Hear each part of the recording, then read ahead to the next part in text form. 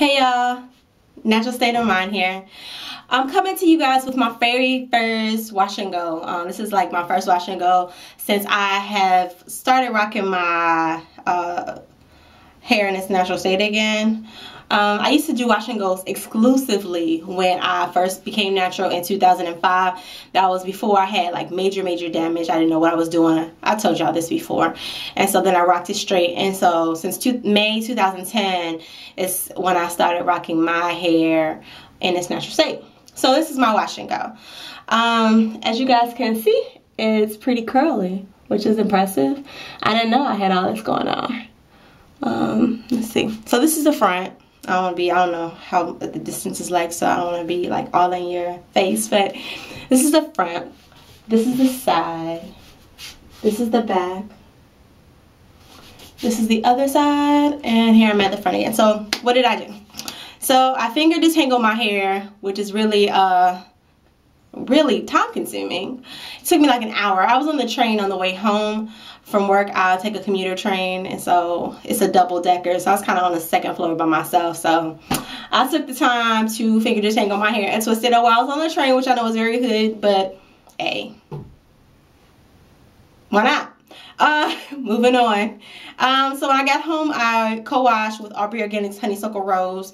I love that stuff. I haven't used it in a long time because I really got into Giovanni, and I've been exclusively using that because it's inexpensive and it works well for me. So I co-washed with that, washed that out, and then I used, I just got this maybe a week ago.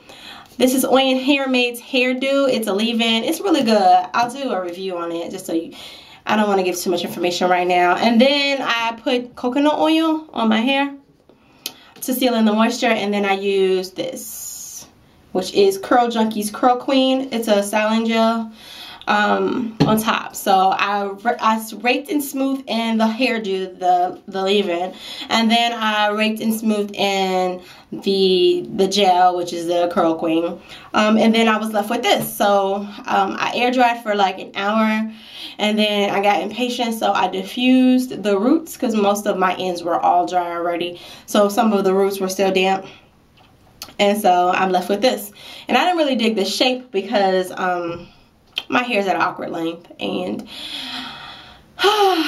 I'm really, I don't know, I'm indifferent about this wash and go. I guess it's cute or whatever, but I really prefer my twist outs and my braid outs and, you know, my stretch styles more than this. But maybe I'll try to do this more often because my hair does look awfully full because my hair is very fine and kind of thin, so, but it looks awfully full. So I pinned it up on the sides just using 2 bobby pins.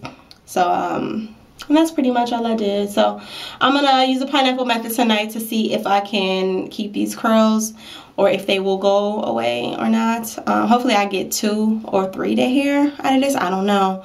So I'm gonna do the multi-pineapple method. I'm just gonna do maybe like 5 pineapples and see what happens. So that's about it. All right, good night y'all. Peace.